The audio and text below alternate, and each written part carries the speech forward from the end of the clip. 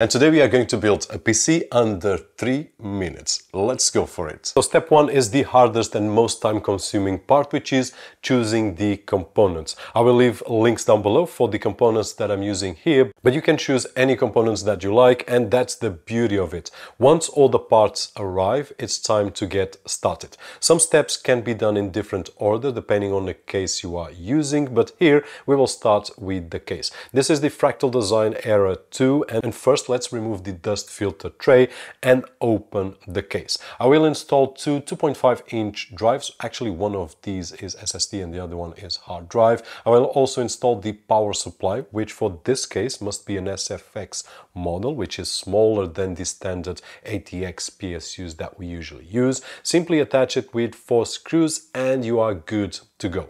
Before installing the motherboard in the case, I will prepare it here. I will install the CPU, which I'm using the Intel Ultra 9 285K. I will add a 2TB SSD NVMe from Sabrent, which is a Rocket 5. And I will install 2 sticks, 16GB each of Kingston Fury DDR5 RAM. Then let's place the motherboard into the case. And if this is your first time, don't worry, because it's really simple. And depending on the case, if it's a bigger case, then we will be able to use different models of motherboards, ATX for example, which are bigger, but in this particular case we only have one choice, ITX, which are the smaller ones. So, and if you are watching this video on your Windows 10 or 11 computer and you still haven't activated and can't even edit your desktop icons, don't forget to check out cdksales.com, where we can find budget official OEM keys at an affordable price, and with the coupon code that you can see on screen and down below on the video description, it will get even cheaper. We just have one space for the motherboard. It's very cleared and it's also on the user guide, so just position it and screw it in. That is it. We can connect the motherboard cables now or later.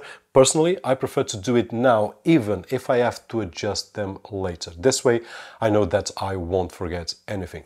Now it's time to install the CPU cooler. Now, I did opt for a water cooler with a radiator, but there are air coolers which are simpler and just as effective. Now, for this water cooler, just attach the fans to the radiator, mount the block onto the CPU, screw everything into place, and that is it. Now there are only 2 steps left. First, I will connect the power supply cables to the motherboard and drives, leaving one cable aside for the GPU, which will be the last component to install. Now I just need to install the graphics card, which I'm using the Asus RTX 4060 Dual, but the Asus 5080 is arriving and it should arrive this week, so I might be able to showcase on this setup. Now, once the GPU is installed, we just need to tidy up the cables and close the case.